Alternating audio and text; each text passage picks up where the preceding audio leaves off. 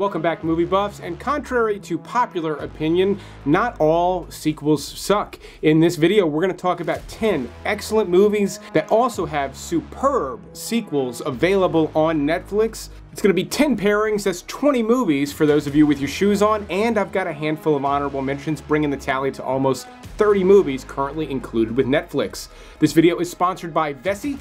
We'll talk more about them later in the video. Right now, let's talk about my number 10 pairing, Creep 1 and 2. These have quickly turned into cult classic horror movies, and for the uninitiated, these are found footage, but they're done in a pretty unique style, even though it's a very, very simple one. In both of these movies, video journalists of sorts decide to follow a very interesting person played by Mark Duplass. And he's beyond interesting. He's really strange, and that's really all these movies are. Like I said, very basic, but his performance is incredible, and both of these movies do a little bit of a tightrope walk, where they're a little silly, but also very chilling at the same time, giving them a completely unique flavor. So if you're the least bit interested in that setup, then these are going to make really cool flicks, but don't expect too much from them. Now, I've got some real bangers on this list, but my next two pairings are the only Netflix original movies included with this particular list, my next pick being Extraction.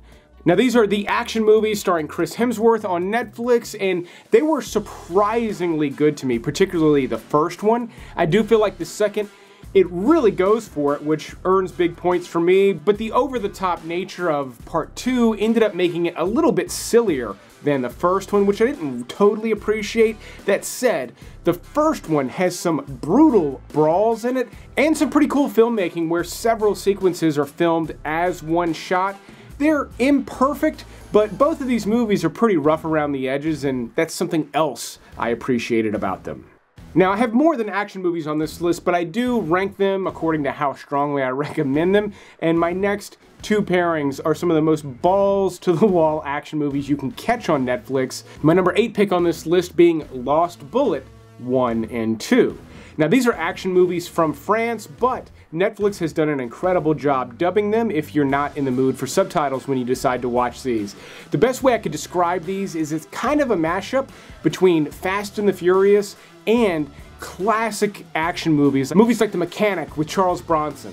But I actually like these better than Fast and the Furious because the main character is actually played by a stuntman who is doing all of his own stunts. Say what you will about Tom Cruise doing his own stunts, but Alban Lenoir is actually the main character in both movies, and he's doing all of the fighting, all of the driving. Even when cars are crashing and on fire, he is behind the wheel, and he does a pretty good job acting in the movie as well. Just like Extraction, I feel like the second movie here gets a little bit too wonky for my taste, but only just a little. Meaning I loved the first one and obviously liked the second enough to include it here on this list. But I say that to say that my next pick, I far prefer the sequel to the original, Crank. They gave you the Beijing cocktail. It's cutting off your adrenaline. If you stop, you die.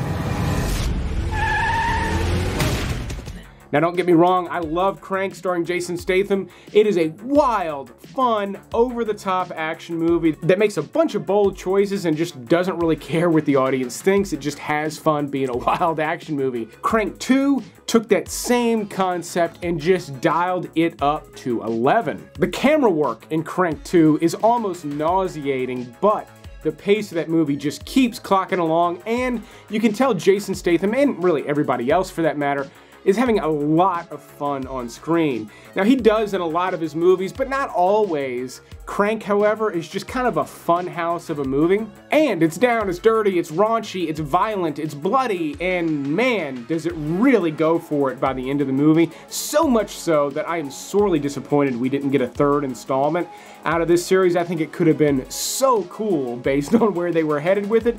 That said, still makes for a really fun watch. I highly recommend both movies. Again, if you love just bonkers action movies.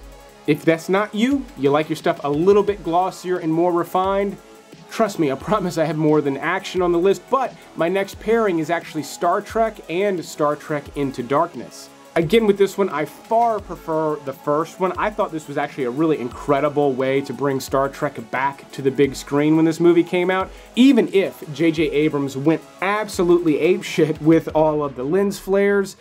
It's too much in the movie, but it still does make for a really cool look, and there's plenty of great sequences in the original Star Trek.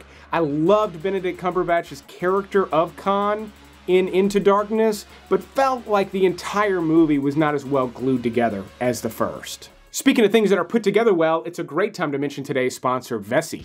Now, there are few things in this world worse than wet socks. They really are a day ruiner, but these are my new Vessis and these are my old ones, and the great thing about Vessis is they're 100% waterproof, and they look like sneakers. These are brand new. I've only worn them out once. These I've worn for a year. Anytime it's wet outside, not only do I get compliments on them all the time, but water literally cannot penetrate these shoes. Here's a quick example with my brand new Vessis. As you can see, I hosed them down and my socks are completely dry. It's actually pretty amazing. And both of these are just super comfortable. They slip on and off easy. They are the perfect shoes to have by the door. Vessis come in a bunch of different styles and colors, and the ones that I have I think look great with shorts or with long pants like jeans. To get a deal on yours, go to vessi.com/flickcon and use my code FlickCon, and you're gonna get 15% off your first pair of Vessis. I really do love my Vessis. I highly recommend getting a pair. Again, to get that 15% deal, go to vessi.com/flickcon or just use the link in the video description. Don't forget to use my code FlickCon to get that 15% deal. But speaking of great stuff, let's talk about the rest of the movies on this list. I've just been handed an urgent and horrifying news story. And I need all of you to stop what you're doing and listen. Cannonball! That's right, Anchorman 1 and 2 are included with Netflix. I mean, Anchorman has developed into one of the most classic movies from a 90s SNL alumni. All of the humor holds up in it so well because none of it's topical. I did feel like Anchorman 2 was just silly for the sake of being silly, whereas Anchorman 1 has just really stood the test of time. But if you're in the mood for a laugh, you'd be hard-pressed to do much better than Anchorman on Netflix right now. 2 years since I seen home. 2 years. But that leads me to my number 4 pick, which is not a movie. Believe it or not, Netflix has just recently added Band of Brothers and The Pacific.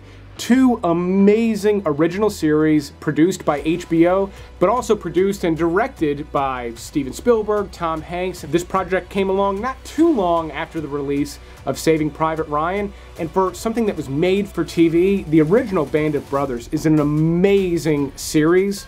Both series only feature 1 season of 10 episodes, but each episode is almost like its own movie. I know a lot of people say that about the current state of TV, and it's kind of true, but not as much as it is with Band of Brothers. Both of these miniseries stand out as some of the best television ever made, and they've never been on Netflix before. So if you have any kind of affinity for anything related to World War II, I cannot recommend both of these enough. That's 20 hours of content I just recommended for you. If you like getting movie recommendations like this, let the algorithm know by clicking the like button, maybe even the subscribe button. It's a great way to let YouTube know what kind of content you'd like to see again. Now, before moving on to the top 3, I'm gonna bang through some honorable mentions. These are not sequels, but these are great double features also included with Netflix right now, starting with another World War II pairing, U-571 and The Imitation Game. The reason I paired these two together is U-571 is an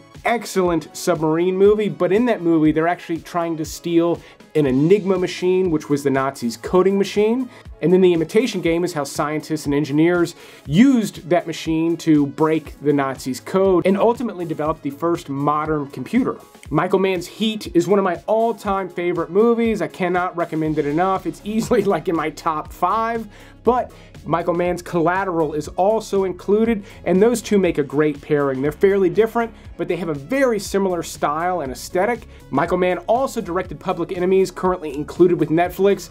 Johnny Depp plays John Dillinger. But I would actually pair that up with John Hillcoat's Lawless, which takes place in a similar time period, except here, instead of bank robbers, you're dealing with moonshine runners. Tom Hardy's excellent in the movie, Jessica Chastain, Shia LaBeouf is amazing, Guy Pearce. This is an incredible moonshine runner movie, one of the best released this century. And then they've also got Quentin Tarantino's Reservoir Dogs and The Hateful Eight, which make an amazing pairing. Reservoir Dogs obviously being his first film, but The Hateful Eight being very similar in its setup and delivery. Starting to see pictures, ain't you? But let's move on to my top 3 picks on this list. My number 3 pick being 2 of the most amazing action movies released in the 21st century so far. That is not an exaggeration. The Raid Redemption and The Raid 2 Barandal. Both of these movies feature a brand new style of action. Most of it is fighting, but the choreography is done in such a way that it feels incredibly real. In fact, people got hurt making both of these movies because a lot of the punches you're seeing are really connecting. Now, obviously, they are using special effects in a lot of cases, but there's also plenty of cases in both movies where they're just going as hard as they can go, and you can tell when you watch it. Not only that, the director, Gareth Evans, has a real affinity for classic action movies, and some of that comes across in both of these while still feeling brand new and fresh. Now, I will warn you, these are violent, bloody movies, but the action sequences in them are completely unparalleled, and they're unrelenting, especially in The Raid 2. The action just keeps going almost to the point of exhaustion, and The Raid 2 actually ends up being a pretty killer gangster flick as well. I cannot recommend these enough for action movie lovers. If you've somehow missed either film, please make sure you catch it before they're gone.